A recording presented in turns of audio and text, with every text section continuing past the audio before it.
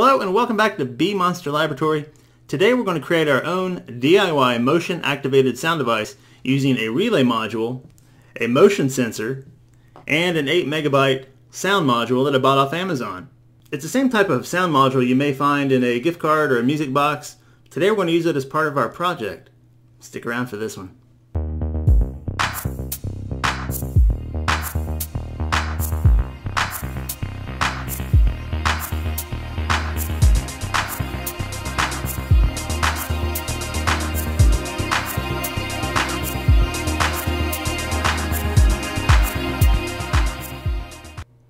Now this would be considered a very basic or beginner project that could have a lot of different applications. You could put this in a music box or a teddy bear, a motion activated teddy bear, if you want to do that. I even thought about doing like a motion activated shadow box.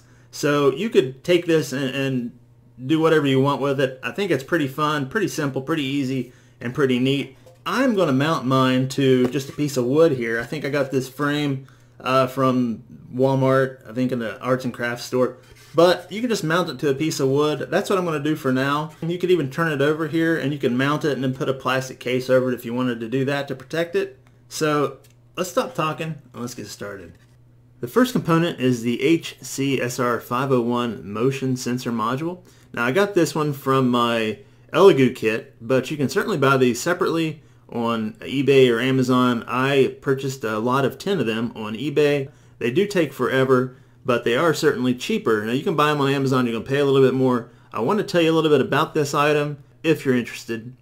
This is the HCSR501 PIR motion detector. It operates between 5 and 20 volts. So the lens on top is called a Fresnel lens. It's a composite compact lens. The contours act as individual refracting surfaces that refract the signal onto the sensor, which is right here. And here you can see the inside of the lens, and that cover goes right over top of the sensor like that.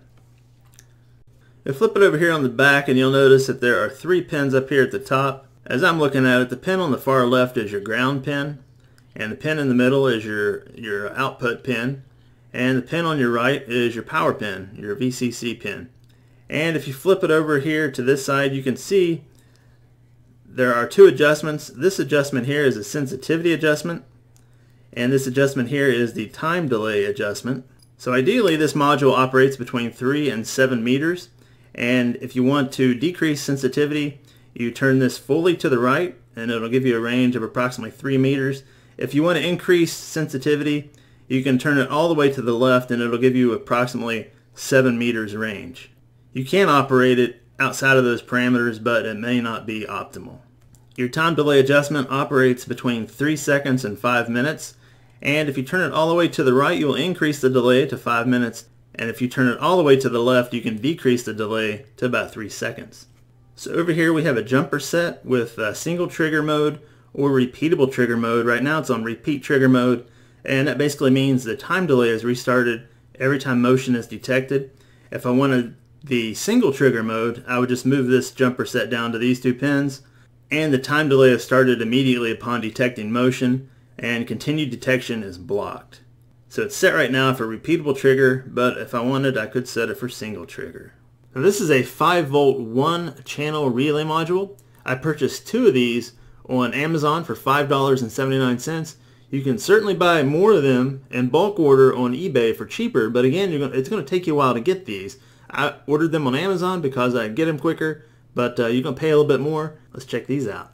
This is our 5 volt relay that we're using. So over here you're going to see some 3 ports. You're going to see your DC plus, your DC minus, and your IN. The DC plus is your power, and then your ground will go in the middle here, and your input will go on the right. If you look over here, you've got a jumper set, and this is for the high and low level trigger. Now on the other side here, you're going to see 3 ports, and this pin right here is your NC pin, or normally closed, and you're going to use this when you want the relay to be closed by default, meaning that there's current going through it unless a signal is sent to the relay to open or to stop that current. Over here you have COM, which is for the common pin, and then over here you have NO, which is normally open, and the normally open configuration works the other way. The relay is always open, so the circuit is broken unless you send a signal to the module to close the circuit. This item is a simple 8 megabyte sound module that I ordered off Amazon. There are cheaper ones out there that are a little bit smaller. This one's 8 megabyte. It can hold about 2.5 minutes of song or voice recording.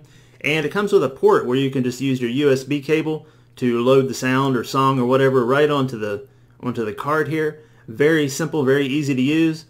Let's take a brief look at this one. Let's check it out. So the sound module that I got it on Amazon. It does come with an on-off switch right here that you can see. It also came with a button that I removed because I will not be using, and I could probably use it at another time. Here is the power cable. Here's the speaker that came connected to the board, and here is your mini USB port. This is where you're going to plug your cable in to transfer your music on and off of the board. I believe this is called a mini USB. You can see that it's kind of like the older style cell phone chargers that we used to use for Android. For this demo, I'm going to use a breadboard power supply here. I like this because it'll power the rails over here and over here for the breadboard, and it offers 5 volt and 3.3 volt. You have two options to supply power to this. The first option is the USB, and then the second option, which I prefer, is the wall adapter. You can plug it straight into the outlet. You can, there's also an on-off switch right here, so this is very convenient for what I'm doing today. But if you don't have one, you can also just use a battery pack. Works just fine. There are 3 AA batteries in here. Now the first thing I want to do is add my cables to these 3 pins here.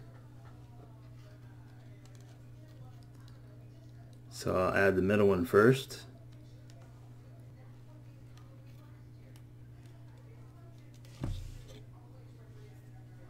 Now the second thing I want to do is connect the leads that come off of my sensor. Now the only one that's going to go directly to my relay is the output, which is the middle one. In my case, it'd be orange. So I'm going to put that in the IN spot here. And then tighten the screw.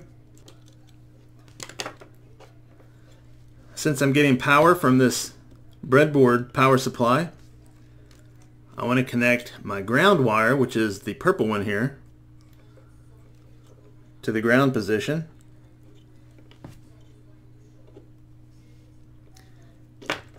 And then the one on the far right here is my VCC or power.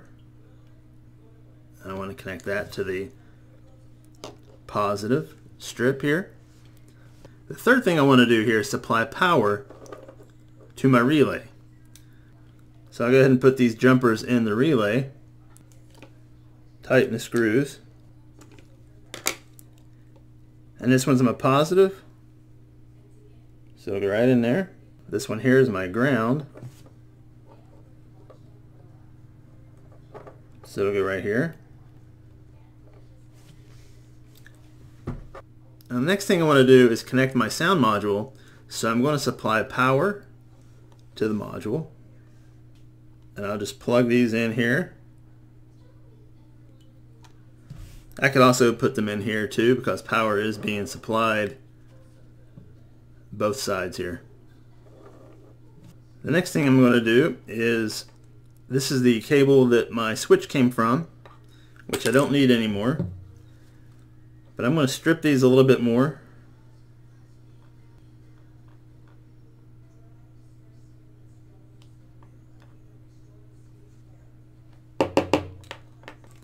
And I have been connecting these to the relay using these guys, and that's fine, but I think I want to just put these directly in there. So I look at the back and I see that the green is the ground. This is the ground wire from my button that was previously on here. I'm going to take it and put it in the common. I'm going to tighten it.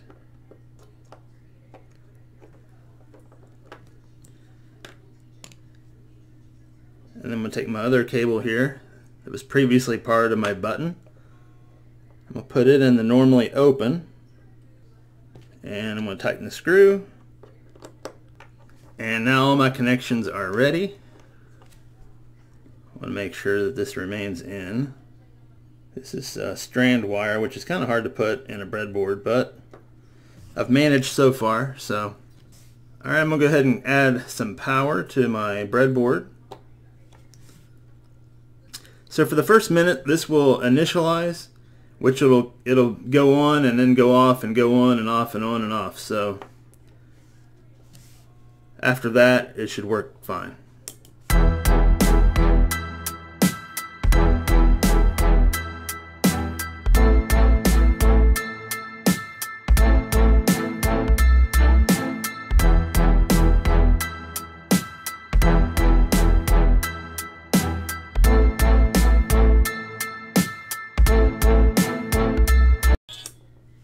So remember that the time delay adjustment is the one furthest from the jumper set. That's the easiest way to remember it. And if you turn it all the way to the right, it is set for 5 minutes. But since I know there's 2.5 minutes on this sound module, I'll put it somewhere in the middle and it'll play the whole song before it starts over again. But for time's sake, we'll just go ahead and turn it all the way left to the shortest amount of time delay.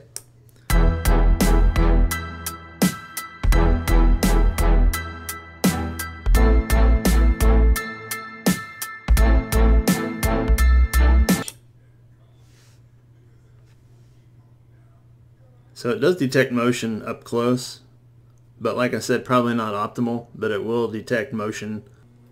When you lift the speaker up, it is louder. It is a lot louder than it is when it's laying down.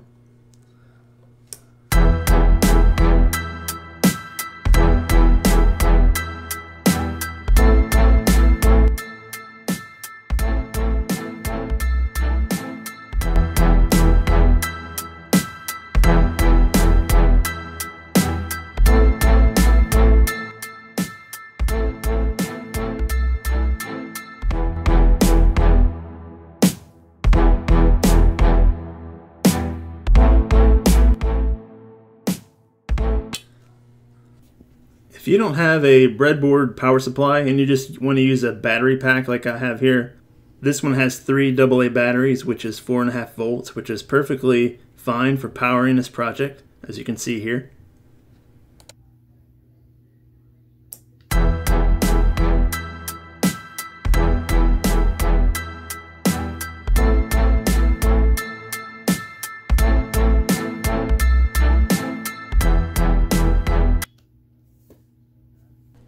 So now it's time to create my project platform, is what I'll call it.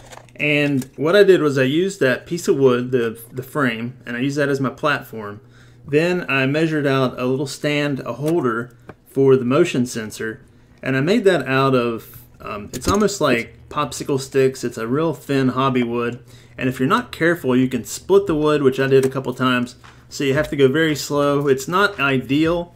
They do sell acrylic, more durable plastic holders for these, but I don't have any, so I just made my own. I used hot glue to hold it together.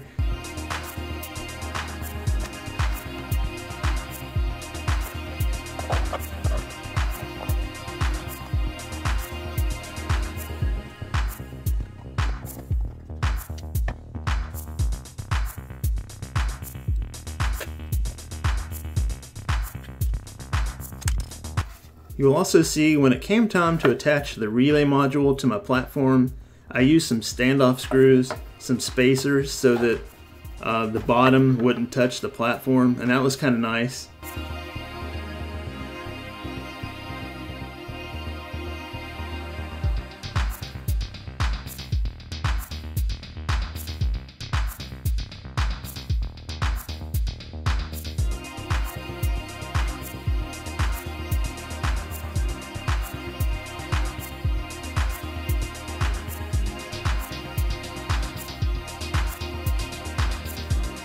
So the stand that I made for the sensor is actually held together by hot glue, but the sensor itself is mounted on this stand using a nut and bolt.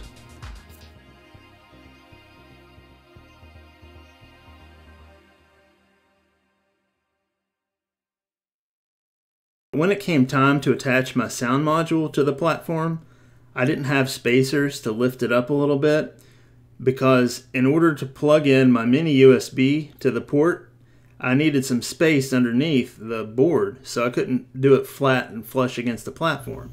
So what I did was I cut a couple pieces of this wood, I hot glued them together and hot glued them to the platform, laid my sound module on top of that, and then used some nut and bolts to attach it to the top of that. So it's not glued on, it's just laying on top of the wood, but it is bolted through the platform for stability.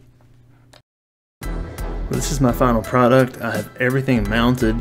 I was able to lift the speaker up so that it'd be a little bit louder. I have hot glued the wires to the speaker onto the stand here. I'm not going to hot glue any other wires just yet because I don't know if this is going to be permanent or not. And I do have the temporary power source in the back, as you see. This may change a little bit, but this is what I've got for now. And now I can place this anywhere I want to, near an outlet, and just set the sensitivity and the time for the sensor, and then anytime there's motion, it'll start up. I have sufficiently drove everyone nuts with this song, so I am now going to plug in my USB cable to the sound board here, and I'm going to go into the computer and I'm going to delete my old song and then put a new MP3 file in there. It's as easy as dragging and dropping the new MP3, and then whammo bammo, there's a tune that everybody can enjoy.